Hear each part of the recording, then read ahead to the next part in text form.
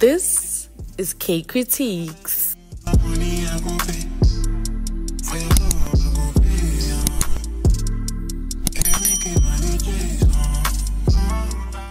Hello everybody and welcome to another episode of Kay Kritiques, where we discuss all things South African television, and today we are discussing a new series called Spinners, Season 1, Episode 1, and let us just get straight into it.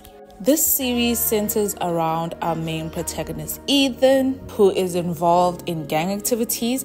Not really sure what his age is, it hasn't been mentioned yet. But the reason why he's involved in these gang activities is because their mom abandoned him and his brother Byron. He's doing all of this to get money to be able to sustain them and look after his brother. And he's somebody that we can root for. He's not totally over the edge. He's not totally violent.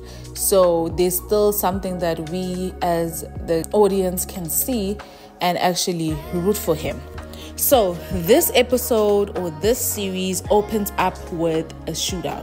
And I'm like, what is happening right now? Like, I thought the show was about people spinning cars. Why are we having shootouts right now? But then they decide to backtrack to one day earlier, where we see Ethan taking Byron to school.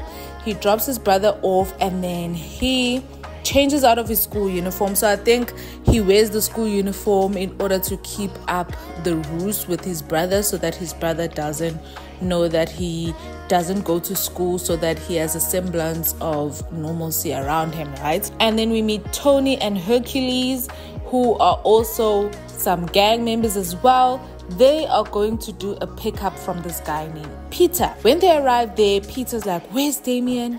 I thought we were going to talk money because we have a money issue, but it was actually a cover because he wanted Damien to be in the car because he actually sold them out to their rivals, Vernon and Lester. So it was basically an assassination. So now obviously Damien, who's actually the kingpin, is so furious that he wants to send a message. They decide that they're gonna use Vernon and Lester's little brother called Clanky. So they want to use Clanky to send a message. So they wanted to shoot Clanky, but then Ethan, because Ethan is close with Clanky and his mom Tansy, he's like, no, they're probably not gonna fall for it because they don't really like the brother. They would actually be happy that the brother is unalived. Damien is like, okay, since you know Clanky and you're close with him, come and bring him to me.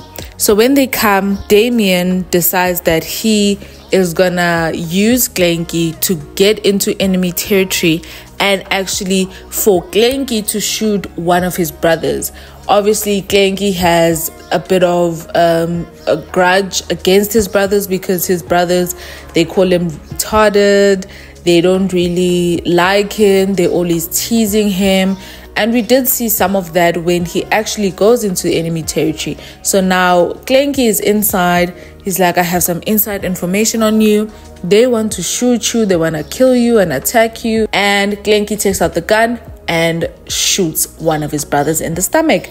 Then he runs away. While he's running away, they actually gun him down. He was still alive and Ethan actually tries to help him, takes him back, and Damien's like, why did you bring this guy back? I told you to leave him there. Ethan is like, please Damien, just help him.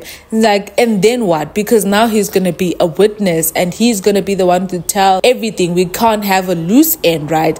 And Damien actually shoots Clanky and Clanky dies. Damien is so cruel to a point where he knows that Ethan is close with Clanky and his mom, and judging from the fact that Ethan saved Clanky and is trying to get him to live, he's like, okay, so you're close with him. I want you to be the one to go and dump his body. What type of ruthlessness is this? What type of evil is this? That this person, instead of asking maybe your Tony or Hercules to be the one to dump the body because they don't have an attachment to Clanky, you ask Ethan to be the one who dumps Clanky's body. That is evil. It's gonna come back to bite them in the butt because Ethan is gonna build a resentment towards Damien. So Ethan is devastated, but he does go and dump the body. And this guy, he takes Clanky's necklace that is engraved by his mother, a personalized necklace. He takes it and he keeps it, and I'm like, oh my gosh, this is gonna come back to bite us in the butt later on in the season. I just already know Ethan is going to jail. That's all I'm gonna say. Ethan, you are gonna go to jail, because why did you take that necklace? You're taking evidence, and you can't rat Damien's crew out because they're gonna kill you. So you're gonna take the fall for killing Clanky. As he's running away, he actually goes into this random house and hides out in a broken car, and that's where we meet Shane. Shane, I think, is gonna be another of our main characters. He's into spinning, hence the title. He's the one who's gonna introduce Ethan into the spinning life. He's the mechanic. They're part of a crew, and it's gonna be a new interest that we actually introduced to. He takes Ethan to a spinning contest. At the spinning contest, he sees the sport in its full form and its beauty. And then we meet Amber as well. Amber is spinning pro. She just came back from a gig in Johannesburg, and she was killing it out there. Let me tell you, I was literally screaming when I saw her do the tricks, especially when the car was still spinning and she was sitting on top of the car. I was literally mind blown, and it was literally just amazing. Like, it's invigorating. And guess who came back? Ethan and Byron's mom is back. She's like, I'm clean. I started a program in Paul at this church, and it helped. And I have a feeling that she said this more than 5 times, to a point where Ethan is just like, I don't care if it helped you. I do not want you in this house. You do not belong here, so get out. But obviously Byron's like, no, it's my mommy.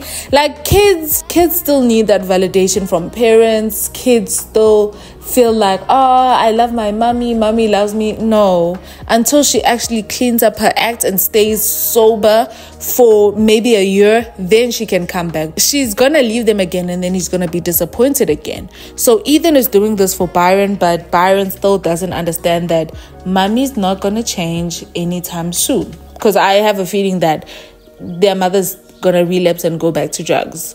But anyways, that's the sad reality of addiction. Anyway, so now they're having this interrogation with Peter. They're trying to figure out why he sold him out. He's like, please, Damien, they threatened my family. But apparently he was lying. And Damien is so many.